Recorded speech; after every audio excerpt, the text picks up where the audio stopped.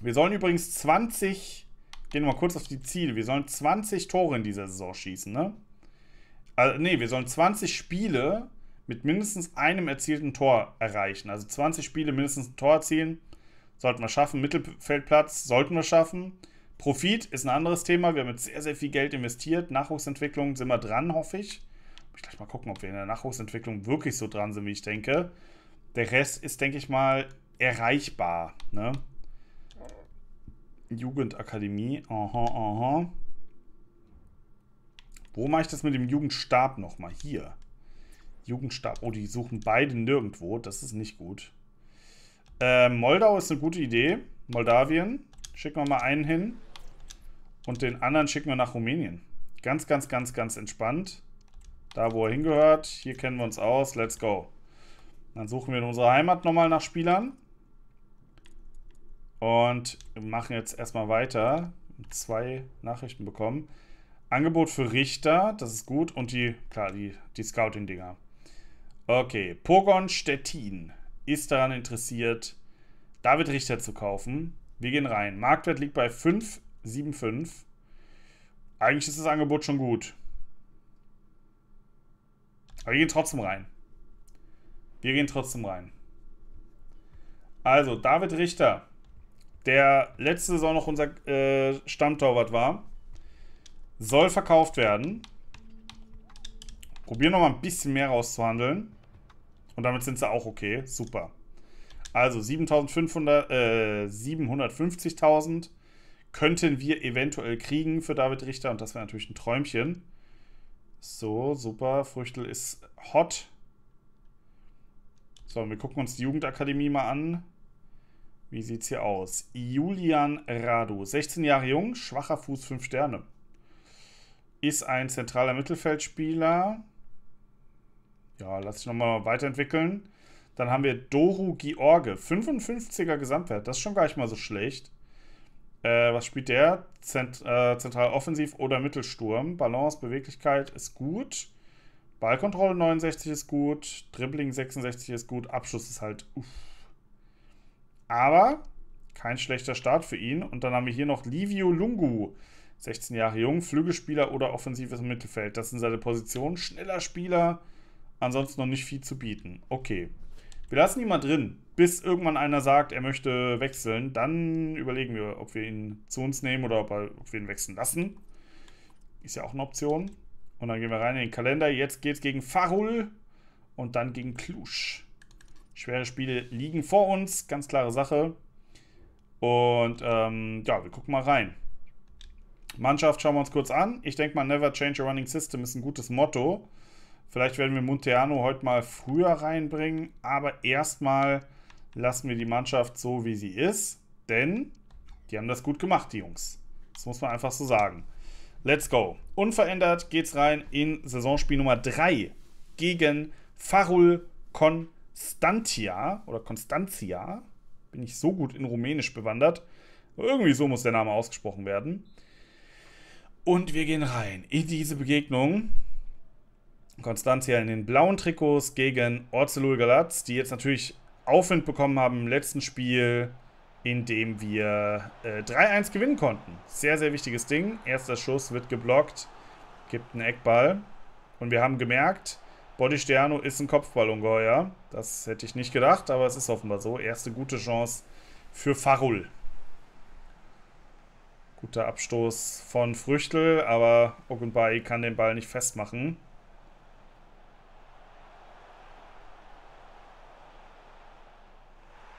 Schön geklärt, die Situation. Jetzt Balotelli im Kontermode. Bodistiano.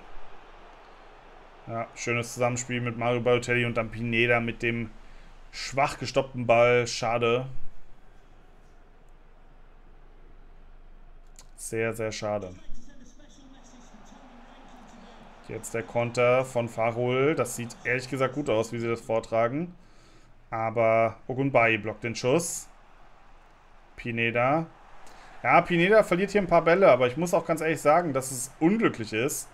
Denn er wird da sehr, sehr häufig sehr, sehr allein gelassen. Früchtl, klasse Parade von Christian Früchtl. Er wird da häufig wirklich sehr allein gelassen. Man sieht das ja, ne? Die anderen spielen ihre Pässe zum freistehenden Spieler. Guter Abschluss, Pineda. Und irgendwann ist halt niemand mehr da. Und dann kriegt Pineda den Ball, ist alleine gegen 3 Spieler, die ihn decken. Und dann musst du halt erst nochmal den Abschluss anbringen. Das ist gar nicht so einfach. Und damit ist die erste Hälfte auch schon um. Fitness sieht bei unseren Jungs, außer bei Ine, so halbwegs noch ganz gut aus.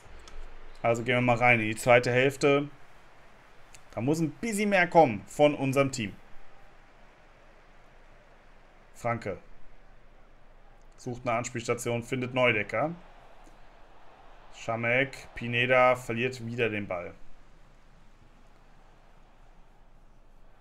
Ich muss früher an Wechsel denken diesmal. Früchtl ist da. Aber es ist wieder super, super schwer. Und der Gegner setzt uns wieder richtig hart unter Druck, Junge. Wir können echt froh sein, dass hier 0-0 steht. Meine Güte. Das ist wieder vogelwild. Verletzung beim Gegner. Grosso mit einer leichten Blessur. So, Schamek klärt den Ball. Ich kümmere mich gerade mal um die Wechsel. Pineda hat heute noch nicht wirklich was gezeigt. Deshalb kommt Monteano mal rein. Ja, was machen wir noch? Ich bringe Mateles für Ine. Ine war jetzt nicht wirklich auffällig und ist halt auch schon fast platt. Und dann kann Uysal nochmal kommen für Franke, der auch schon fast auf dem Zahn. Also noch nicht auf dem Zahnfleisch geht, aber der halt auch nicht mehr so ganz frisch ist. So, aber wieder ist Farul Constantia am Ball. Fehler von Bodistiano, der hier den Ball verliert. In der Vorwärtsbewegung. Ganz gefährlich. Gut. Den Ball wieder geholt. Und jetzt Pineda mit einem Konter. Geht da nicht konsequent durch. Schade. Ogunbayi verschenkt den Ball offenbar. Und es dauert wieder ewig, bis der Wechsel durchgeführt wird. Also ich muss echt konsequent früher an die Auswechslung denken. Sogar noch früher, als ich es jetzt gemacht habe. Weil es immer noch Jahre dauert, bis das dann wirklich passiert. Pineda. Noch steht es 0:0. Noch ist hier nichts passiert, nichts entschieden. Aber das gilt natürlich für beide Seiten. Und jetzt, Achtung, jetzt kriegt hier Farul fast nochmal eine Chance. Und es steht 0:0 am Ende. Damit können wir natürlich nicht zufrieden sein. Das ist nicht mehr unser Anspruch. Wir nehmen einen Punkt mit. Das heißt, wir haben jetzt aus den ersten 3 Spielen 1 verloren, 1 gewonnen, 1 unentschieden. Naja. Es ist nicht unser Anspruch. Bin ich ganz ehrlich, wir haben jetzt einen besseren Kader, wir haben jetzt ein besseres Team. Und dementsprechend natürlich auch viel, viel höhere Ansprüche. Das ist ganz klar. Richter ist verkauft und wir kriegen ein Transferangebot für Luis Pineda. Und das werde ich mir jetzt anhören. Denn wir haben ja jetzt gerade 9 Topspieler geholt für den Sturm. Insofern können wir verhandeln. Fortuna Düsseldorf möchte Luis Pineda kaufen. Und mit 2,7 kriegt ihr den nicht. Ganz ehrlich. Fortuna Düsseldorf. An dieser Stelle natürlich ein herzliches Scheiß Fortuna, Scheiß Fortuna, Scheiß Fortuna, Düsseldorf. Das muss man einfach sagen an der Stelle. Schöne Grüße an alle Fortuna-Fans hier im Channel. Ich hoffe, es gibt nicht so viele, die sich jetzt getriggert fühlen. So. 2,7 wollt ihr haben. Mal schauen, was Fortuna so im Sturm hat. Daniel Ginczek. Wild. Also Pineda ist tatsächlich gut. Pineda ist tatsächlich gut für Fortuna sogar. Shinta Appelkamp. Holy shit, ist der gut. Wow. Auch Tanaka, sehr starker Spieler. Bitter. Die haben so ein gutes Mittelfeld und dann so einen schwachen Sturm. Also wahrscheinlich spielen die richtig guten Fußball und im Sturm wird dann alles verdaddelt. Belastend. Verteidigung? Achso, Außenverteidiger. Ich dachte schon, Verteidigung besteht nur aus Innenverteidigern. Lül. Ist aber nicht so. Und Kastenmeier. Florian Kastenmeier spielt schon seit Ewigkeiten bei Fortuna Düsseldorf. Ich würde mal sagen, der ist 20 Jahre jung. 4 Mille und wir haben einen Deal.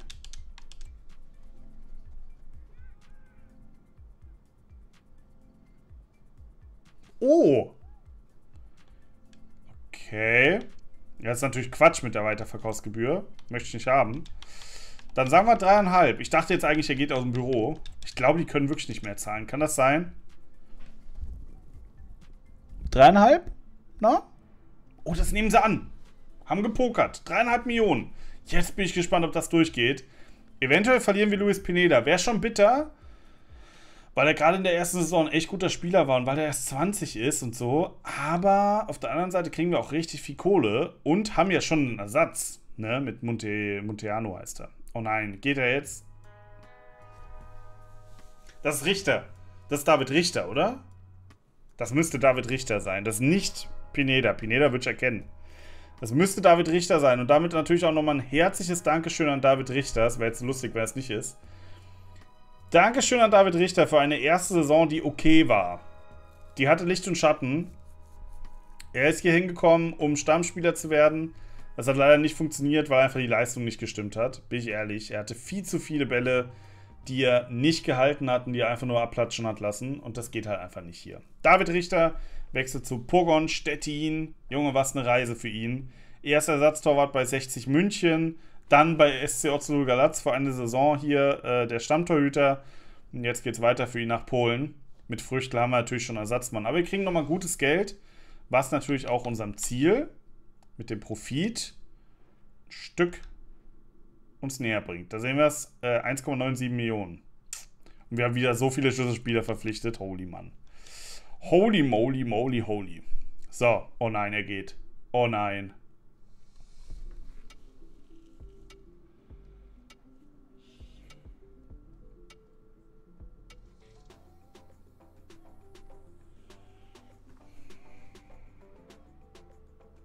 Salutiert, Leute. Ich möchte euch salutieren sehen. Luis Pineda. Adios. Der Argentinier Luis Pineda wechselt zu Fortuna Düsseldorf. Und es ist für ihn natürlich der nächstlogische Schritt. Und es ist für uns das Maximum aus dem Dino rausgeholt. Sehr gut. Es ist für... Oh, er hätte sogar 4,1 Millionen rausholen können. What? Es ist für uns natürlich ein herber Verlust. Aber er tut nicht ganz so weh, weil wir halt schon einen Ersatzmann haben mit Monteano. Und der wird natürlich im Sturm spielen, neben Balotelli ab jetzt. Ganz, ganz klare Nummer. Da brauchen wir gar nicht drüber reden. Ja, es ist trotzdem bitter. Es ist trotzdem bitter. Es tut ein bisschen weh. Weil er war halt unser Mann. Ne? Er war halt unser Mann. Ihn haben wir gescoutet letztes Jahr. Er war so einer der Top, eigentlich der Top-Transfer, weil Ogunbayi war zwar noch stärker, aber Ogunbayi war ja nicht gekauft, sondern nur geliehen. Insofern war Pineda so der Hoffnungsträger, 20 Jahre jung. Jetzt geht er zu Düsseldorf. Ich denke mal, bei Düsseldorf wird er auch nochmal eine bessere Perspektive einfach haben. Ich meine, er wechselt zu einem Verein mitten in Europa. Ne? Es ist natürlich nicht zweite Liga, oder? Oder spielt er sogar Bundesliga? Ne, zweite Liga für Fortuna Düsseldorf. Aber ganz ehrlich, zweite Liga in Deutschland ist schon stark. Und von Rumänien dahin zu wechseln, das ist schon sehr, sehr ordentlich. Vielleicht spielt er eine gute Zweitligasaison, kriegt dann hier bei irgendeinem der Erstligisten einen Vertrag oder so. Das ist ja alles durchaus möglich. Was ist hier eigentlich passiert? St. Pauli sehe ich in der ersten Liga. Hertha ist in der ersten Liga. Wilde Sachen. Ja, also, ne, es ist schon für ihn auch der logische Schritt. Für uns ist es eine riesige Geldquelle natürlich jetzt gewesen. Und das ist natürlich auch eine schöne Sache. Wo spielt 60 München eigentlich? Die krepeln hier immer noch rum. Holy moly, ey. Wollen wir uns mal den Kader von 60 anschauen? Mal kurz gucken, was die so aufzubieten haben. Komm, wir machen das mal. Wir gucken in Liga 3 zu 1860 München, dem Verein, mit dem wir ursprünglich angefangen haben. Und der uns dann leider rausgeschmissen hat. Wer weiß, wo wir jetzt wären, wenn dies nicht passiert wäre. Schauen wir mal in den Angriff. Michael Johnston. Oh, den haben wir ja auch gescoutet. Oh, das tut weh. Der ist mittlerweile richtig gut. Finn Lakenmacher. 72er Sturm. Ja, das ist ordentlich. Ich wette, unter uns hätte er sich noch ein bisschen besser entwickelt. Der war ja schon richtig gut. Finn Lakenmacher, ey. Dann Martin Valenzuela aus Mexiko. Nicht Venezuela. Okay. Oru Takba und Jeboa. Auf den hätte ich auch so Bock gehabt, ne? Aber, naja, gut. So, dann haben die aus irgendwelchen Gründen einen Rumänen im Team. Irgendeinen komischen Italiener geholt, der schon alt ist und nichts kann. Guttau war auch ein Gute. Frey, ja, war jetzt nicht so geil.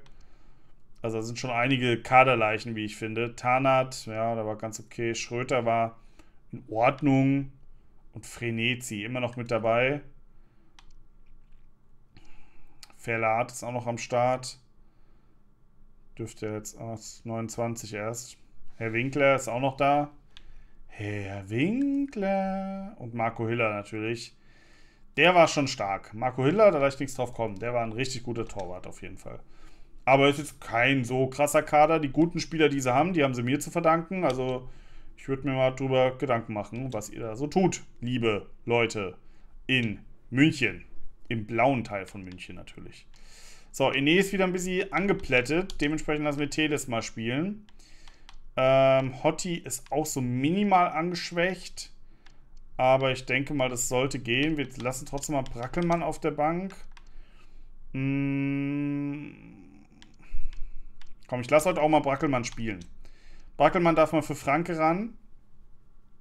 Und dann gehen wir rein, würde ich sagen, oder? Bissigkeit stimmt eigentlich bei allen. Das ist gut. Also, gehen wir rein in die nächste Partie. Spiel Nummer 4 gegen Cluj. So, auf reinen Spieler verpflichten kann ich auch abhaken. Das habe ich getan. Und dann gucken wir mal, wie dieses Spiel jetzt laufen wird.